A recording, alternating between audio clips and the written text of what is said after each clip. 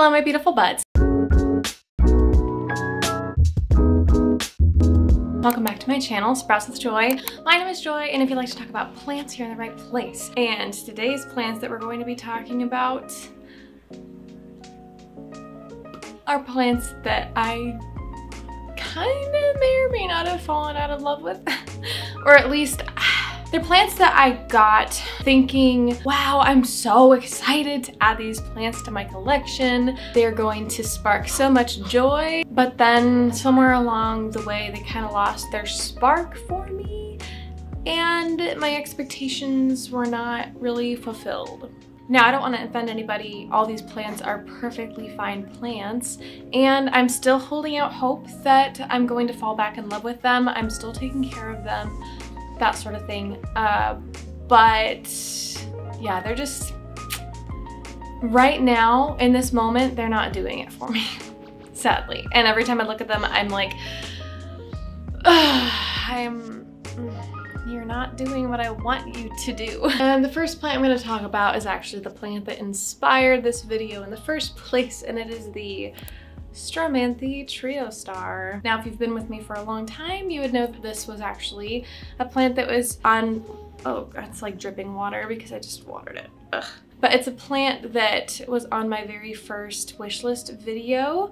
And don't get me wrong, I still think that it's a beautiful plant. It's just that my plant in particular has given me some grief. For a while, it was an easy plant for me, relatively speaking, even though it's from the Maranthaceae family. But then the spider mite raids began, and it just got ravaged over and over. My baby is like accenting what I'm saying right now. You know, he was in a place with a humidifier. I was treating him the way that I treat the rest of my plants with spider mites. It just, like, for some reason, it was like an absolute magnet for the little guys, and that made me feel really discouraged because I was treating him like I was treating all my other plants, and all my other plants, the spider mites left them, but they just kept on coming back to this guy, which is upsetting. And so then I sort of was like, okay, I'm just gonna ignore you for a while, just out of spite, I guess. You know what I mean? Like, sometimes if a plant is giving you a hard time, you're just exhausted and you don't want to keep on caring for it in the same way that you usually do. That's sort of what was happening to me. I was just kind of getting tired. But then one day I was like, okay, well, I'm gonna repot this plant and maybe that will help. And it was severely root bound, which maybe was contributing to the stress and whatnot, and I just didn't realize it. So I repotted it, but then it started to decline again. And now I'm worried that it has root rot. Because, okay, look at, first of all these crispy leaves. Sometimes I forget to water it, and this is how the Maranthaceae family behaves. When you forget a watering, leaves crisp up, get dead. But then, like, even some of these new leaves that are coming in, like right here, like there was a new leaf that was coming in right here, and it just died while coming out, which is never a good sign. And it has been retaining moisture even more than normal, and oh my gosh, I'm literally dripping so much water on myself. Which, I watered this plant because it was pretty dry for once, but it's just been taking a really long time to dry out. And now it has loads of fungus gnats in it. Like, I was wondering why I was getting so many fungus gnats because I've mostly taken care of them, but then I started getting another, like, resurgence of them, and I realized the source was this dang pot. This plant was not only the source of a lot of spider mites, but also the source of a lot of fungus gnats, and I'm just like, bro, you are getting on my last nerve, and you don't even look that pretty anymore. Like, yes, some of these leaves are nice, but like, ugh. And I've had to go through, it's not as full anymore because I've had to go through and like chop off a bunch of leaves that were dead or dying, and I'm just about done with this plant. I might be willing to start over and give it one more shot with like a new plant if this one dies. I just squashed a fungus gnat. I might be willing to do that because I do really think this plant is beautiful, and maybe I just need to turn a new leaf with it. But as of right now, I'm just, when I look at this plant, I'm just so discouraged. All right, that was probably like the most long-winded one of these, but next I'm going to talk about my watermelon peperomia. And my thing with the watermelon peperomia, maybe, I mean, I'm totally open to maybe I just don't know how to care for peperomias as well because I am less confident with this genus, but it just looks so bad. And every time I try to care for it, like I recently repotted it to see if that would help because the soil is pretty compacted, and I've been really intentional to try to water it more and stuff like that, but like I feel like everything I do makes it worse. Because like some of the leaves are really nice, but it's so floppy and gangly, and a lot of leaves have been dying recently or like are crispy and deformed, and like it's putting out small leaves, and I'm just like, bro, I don't know what you want from me. Maybe, I don't know, it could be a nutrient deficiency, or honestly, I've been a little bit overwhelmed because I'm just like, I don't know what you want. And I feel like the thing about this plant is that it will never look as good as the day that I got it. And that's just not something that I want from plants. Like when I get a plant, I want it to grow and really thrive in my care. You know what I mean?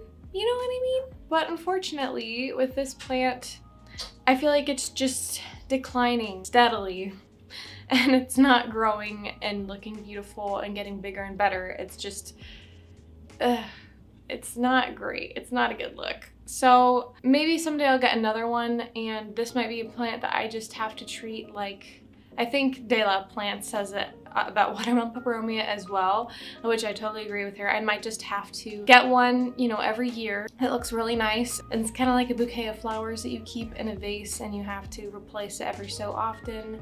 But, you know, it can still look beautiful. It's just not going to be a long-term plant. Unless I can somehow turn it around magically, repropagate the whole thing. I don't know. It's just, it's not gonna happen for me, I don't think. So there's that. Next, this one hurts me, but it's my Philodendron Dark Lord. Okay, I will preface with saying that I think that this plant in general, like I really, really love this plant, but this plant specifically that I actually own has been very discouraging for me, and it has not fulfilled my expectations and dreams that I had for this plant, at least not yet. So I've had this plant for well over a year now, like a year and a half, I think. I got it as a top cut that took months upon months to root, and it almost rotted on me. I managed to rescue it, but it has taken so long to get to this point, and look at this newest leaf that it put out. Like, bro, are you kidding me? So occasionally, like this leaf, I was like, okay, we're getting somewhere, but then it put out this leaf. And this plant has already gone through so many leaves, like it will put out a leaf and then lose a leaf, put out a leaf, lose a leaf, and they sometimes get a little bit nicer and bigger, but sometimes they don't, and they're like this, and they're super wimpy and sad, and I don't, it's just frustrating to me because I got this plant when I couldn't find it anywhere else, but I like managed to find a cutting of it locally, and I was so excited and had these grand expectations of like a really big, beautiful plant. But last week I went to my local garden center and I saw like bigger, fuller ones than this for like $10. Which, it's not about the money necessarily, it's more so, I've worked so hard to get this plant to this point with very little reward, when now I can just spend $10 and get a plant that's bigger and better than this. I feel like that shouldn't bother me, but it does just a little bit. It does enough for me to look at it and be like, why aren't you like doing what I want you to do? Is I've given him pretty good conditions. I mean, not greenhouse cabinet conditions, but I've kept up with him, you know? I've tried really hard to make him happy. I don't know, maybe he just needs more time, and maybe someday he'll take off, and I really, really hope that he will. But as of right now, he has not fulfilled the expectations that I thought that he would. Or at least it's taking him a really freaking long time. Okay, he's a super slow grower too. Give me something here. I feel like he looks almost the exact same as he did last year. It's fine. Next is my Pearls and Jade pothos. Okay, so this is it's a fine plant. It's pretty.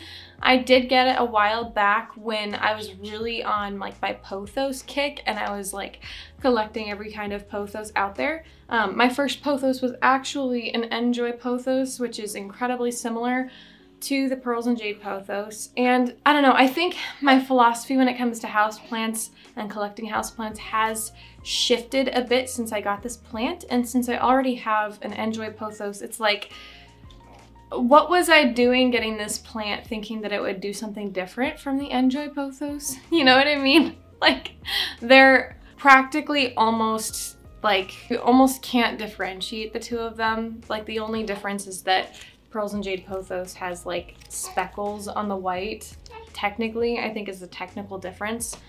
And honestly, I think it's beautiful, but it's also, I mean, it's similar to the Mandula pothos, but with smaller leaves. And what is this growth pattern? Like, stop it. Stop. I want you to like trail down nicely, not like swoop back up, you know what I mean? So it's just like, and it's also battled mealybugs a lot, which I know is not its fault, but it's one of those plants where the pest was pretty stubborn on it, so I think that resulted in some deformed growth as well. So all in all, it's like, I can appreciate this plant, but when I got it, I feel like I just had bigger expectations. In retrospect, it's like, what did I think this would do? Like, what? I don't know. I still like it. I'll still take care of it, but it doesn't scratch the itch that I thought it would, if that makes sense. So it's just kind of like, okay, you're in my collection. I don't feel any special way about you. So, and it's a bummer too, because I was so excited to see this in the store, because I was like, oh my gosh, it's a Pearls and Jade pothos, and I've been reading about all the different kinds of pothos online, and you know, I was like in my more beginner plant parent phase where I was excited about all the different kinds of plants that are like, you know, they only have tiny differences, but I wanted to have them all, you know? And now I'm just like, I'd rather have like a variety of plants in my collection that are a little bit more different from each other. So I don't know. Okay, and since we're talking about pothos, I decided real fast to address my Mandula pothos. I think, objectively speaking, I definitely prefer this plant over the Pearls and Jade pothos, and I think it has a lot more potential to make me happy. I think it's, I mean, the leaves are just so beautiful. But the thing about this plant that has discouraged me is that it's such a slow grower, and I feel like it looks the exact same as it did like a year ago. And part of me is worried that maybe it like got a case of root rot or something like that and then just didn't recover. But I feel like this plant is a plant that gets so thirsty really fast, and I water it, you know, try to address it as quickly as possible so that it doesn't get wilty and lose leaves and stuff like that. But then it doesn't really grow to reward me for like how thirsty it is. And it's like, okay, what are you doing? Like, my Philodendron Brazil and my Syndapsis Pictus argyrius over on the other side of the room that are farther away from the window here, like, they are growing a lot faster than you, buddy. And you're closer to the window, you're getting more light, you're getting more water, so like, what's the deal? You know, he's supposed to be like a low maintenance pothos, but like, I feel like he's just not rewarding me very much. So I do have some pieces of this propagating right now, and I think I want to try a version of it climbing up a pole, and if I prefer that to the trailing version, I might just do that. Wow, you are really talkative right now, aren't you? And if I prefer that to the trailing version, then like, I don't know, maybe he'll redeem himself in my eyes, but it's just, oh yeah, really. Maybe he'll redeem himself, but like, as it is right now, he's not doing what I want him to do, which is really sad, because again, I do really like this plant, and as far as, oh really? And as far as pothos go, I mean, this is definitely one of my favorites, especially like of the Epipremnum aureum area. This is probably my favorite, but it's just, this specific plant in my collection is not delivering. Okay, this guy, it is a really pretty plant. Okay, this is the Tradescantia, I believe Chrysophylla or something like that, but I bought it as like the baby bunny bellies plant or vine or something like that. And okay, on camera, like looking at it, it's really pretty. Even my son is laughing at it right now. He's staring at it and he's like, ah! It is a beautiful plant. And I was so excited about like the velvety leaves on this thing. and like the coloring of the leaves and stuff. But okay, but the problem is it's a Tradescantia, and I have come to realize that Tradescantia and I, like, we just don't really get along. Their growth pattern kind of drives me crazy. They get all tangled, they get really crispy, and I know that like you can, you know, just propagate them easily and stuff like that, but it feels like no matter what I do, it's really hard to get this plant to like look under control and look the way that I want it to. It's like if you look on the top, there's just a lot of crispy bits, and it's just annoying sometimes when I look at it. And I often do forget to water this plant because it's hanging in a corner, and I really like the way that it looks in that corner, but it's just, I don't know. I feel like it's not doing for me what I wanted it to do. At a distance, I feel like it looks fine, but once you get up close, a lot of the leaves are just looking worse for wear or crispy, or just, it just doesn't, I never feel like this plant is happy. You know what I mean? And maybe it is happy because it's still growing, but it's just, I don't know. Like, look at this vine right here. Like, there will periodically be vines that just start withering away for no discernible reason. Well, I guess the only discernible reason could be like, maybe I'm just not watering it enough. But I don't know, it's still growing and still seems kind of happy, but also unhappy. I just don't know how I feel about this plant, and sometimes that bothers me. Like, I have a love-hate relationship with it, probably, is the deal. So yeah, that's that one. It's fine. It's a little bit of a disappointment, if that makes sense, which is so sad to say about a plant, but I don't know, it just, again, I was so happy to find it in the nursery, and I was like, oh my gosh, this is like the coolest plant ever, and it's so fun. But I just think I didn't realize what the growing pattern would realistically be like. Okay, and then very quickly, this is the last one that's a little bit of a disappointment. And I don't want to say that they're like completely disappointment. There is still plenty of room for me to love this plant, but yes, this is the Hoya carnosa compacta. And I think my expectations were maybe a bit too high. There are lots of specimens online that you can find that are so stunning with these long, full tendrils, and they're just so, they're to die for. But when you look at mine, it's just like, eh. And I've worked so hard to try to make this plant happy. He's been pest ridden, and I've had to rescue him from so many pest issues and from root rot and all this stuff that I think I'm just starting to get jaded at this point. It's kind of like with the Stromanthe, where I'm just tired when I look at this plant. I feel like it's not quite as extreme as the Stromanthe for me in terms of that feeling, but it's enough for me to include it on this video to where, you know, I really, really hope that this plant fulfills my expectations someday.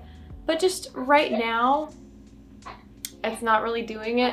It does have some hope, you know, it is putting off some new growth. So like, that's making me feel a little bit better. Maybe I'm just impatient. I'm really, really hoping that someday this will be the nice full plant that I want.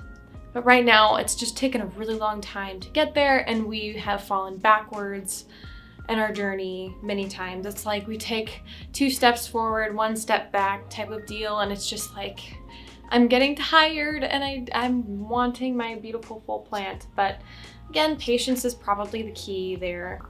Well, I think that is it. I'm sorry if this video was a little bit of a downer. I try to make more positive videos than negative videos, but also at the same time, like, I want to be real with you guys and, you know, show you the plants in my collection that are not really doing what I want them to do, or, you know, that make me feel a little bit discouraged. I'm sure that you guys have some plants in your collection that make you feel the same way. If that's the case, please feel free to share your stories down below. I'd love to hear about them. My son is like wiggling over there. He's staring at me like, Mom, why aren't you playing with me right now? Like, I'm talking over here. I'm awake. So I guess I better tend to him, but I really enjoyed talking with you guys, and I hope that you have a wonderful and blessed day. Bye-bye.